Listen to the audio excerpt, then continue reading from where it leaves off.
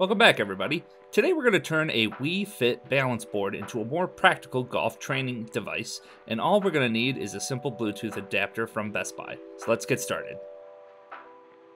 So the first thing we're going to need, of course, is a Bluetooth adapter if our computer doesn't have Bluetooth wireless. I use this Asus USB BT500 module from Best Buy for about $20. Next up is our software that includes a driver to make the Wii Balance Board behave as a gamepad. Link in the description. Because this driver is unsigned, we'll need to temporarily disable driver signature verification in Windows. If your version of Windows is not 64-bit, you won't need to do this. Now that we have the software, let's go ahead and unzip it, and then we're going to run the control center. We'll need to enable test mode, install the certificate, and install the device driver. If you encounter this error, you can just run the dp install executable that will install the driver itself. Go ahead and click next and install and accept. Without this driver, the Wii remote will not work.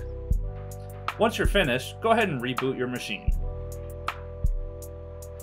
Once the machine's restarted, go ahead and rerun the control center. You should get this new user interface. Right-click your Bluetooth icon and then select Join Personal Network. Then select Add a Device. Inside of your Wii's battery compartment, there should be a red Synchronize button. Press that, and then the Wii board should now show up in the device to be added. Select the Wii board and hit Next without hitting a pin.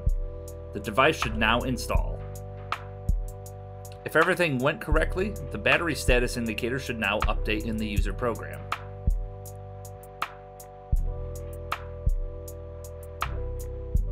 Let's test our new gamepad out. I'm using this Rocket League Dead Zone visualizer to look at the X and Y coordinates of the controller.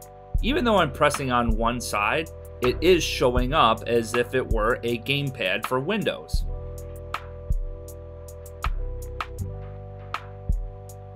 To re-enable driver verification, simply run the control center, go to the installer, and disable test mode. Then restart Windows and you'll be all set.